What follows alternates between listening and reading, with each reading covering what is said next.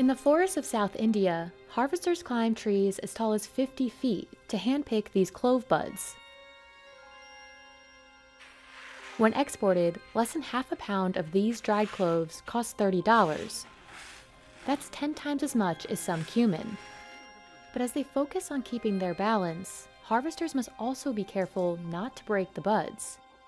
If they do, the value of the clove drops significantly, and that's just where the risk begins. To harvest cloves correctly, workers put their lives on the line. So what makes cloves worth the risks? And why are they so expensive?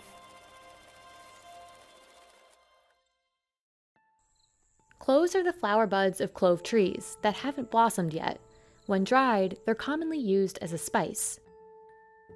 A clove's flavor is complex, with notes of sweetness, bitterness, and heat. The oil found in cloves has medicinal properties that make the spice valuable outside of just cooking. Cloves with the round head or crown still intact have the most oil. But to get cloves with the highest possible oil content, highly skilled workers are needed at every stage. Clove harvesting is a very big job. It's a very risky job. So we have to get special people to do that. To get to the top of the trees, harvesters like Shibu rely on only a ladder and some rope. The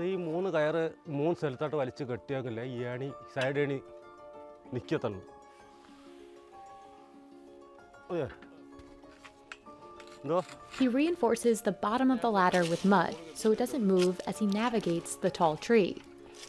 Shibu ties a sack to his waist and then he starts his climb, working his way from the top of the tree to the bottom. Harvesters can't pick too soon or too late, or the cloves will drop in grade and value. In addition to picking at the exact right time and being careful not to harm the clove bud, they need to be sure not to break the tree branches they climb. Otherwise, the tree will have a lower yield next harvesting season. Navigating all these elements can be extremely dangerous. In Black Rock Estates, harvesting cloves has led to death. A couple of years back, we lost a worker who was while he was plucking, the lightning struck him. We lost almost about 6 of them. They had paralyzed. We had to take them, rush them down to the hospital, and they were admitted for a month. Yet handpicking is the only way farms like Black Rock Estate have managed to keep delivering quality cloves. Because timing is crucial, Charles needs a big team to pick the cloves as soon as they're ready, which is usually mid to late February. Charles can sell the cloves for their highest price in the first 25 days of the harvesting season. The more he can harvest during this time, the better it is for business. When the clove season is fully on, when we have a very good crop, we get about 300 workers. During peak harvesting season, these workers make around $30 a day on average. Once the clove clusters are picked, harvesters carefully remove the individual buds from the stalks and leaves. They sift and sort each bud according to its size, age, and whether it has a top. It's best if the circular crown of the clove, where it would otherwise flower, is still intact. This improves the spice's taste and aroma. Even though there are machines to help with this process, Charles prefers to pay for it to be done by hand, to lower the risk of clove damage. They have clove breaking and sorting with machinery. But still, half the cloves is damaged in that. We get broken cloves in that. So it's not very good doing it to the machine. The highest quality cloves were picked at the right time, just before they turned pink or flowered. They're large and plump and still have the crown. Second quality cloves also still have their tops, but they're smaller. They were either picked too early or too late. And the third quality has no crown, with the top having either flowered or broken off. After the sorting, workers leave the cloves out to dry in the sun.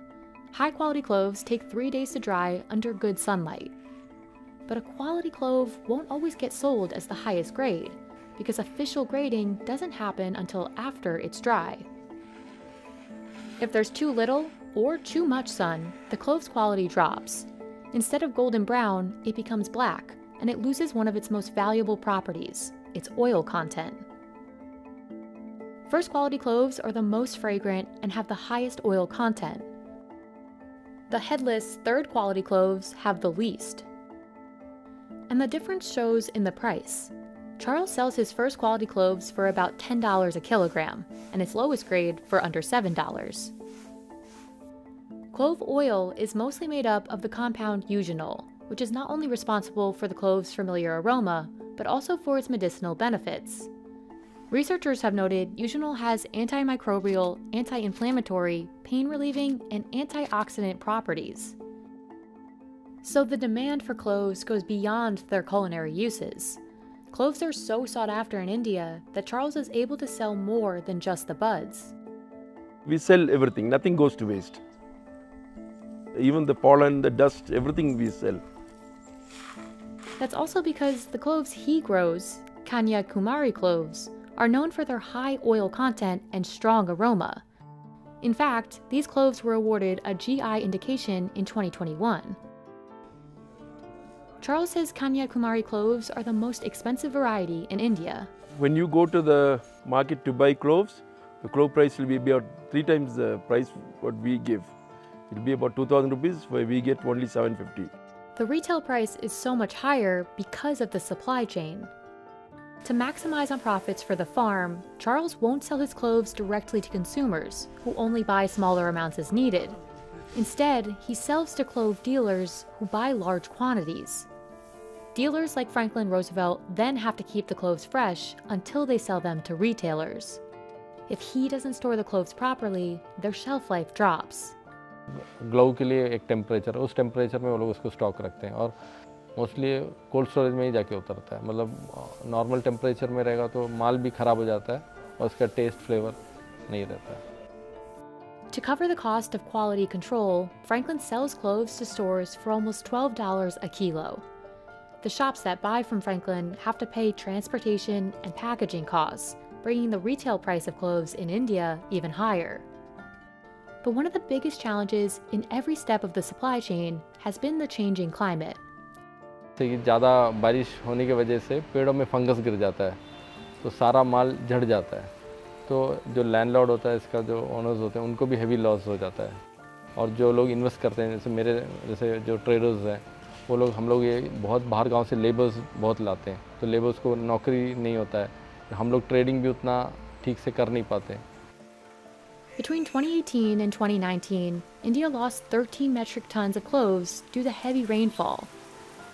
And while the global clove market is expected to grow by 3.5% by 2027, the changing climate may still continue to disproportionately burden clove farmers. नहीं, अभी farmers लोगों को इतना उसमें profit नहीं दिख रहा है, क्योंकि वो मैं बोला ना, ऐसे बारिश हो जाता है तो ये सब होता है, और उनको उतना जितना उन्होंने इन्वेस्टमेंट किया है उतना उनको रिटर्न नहीं है.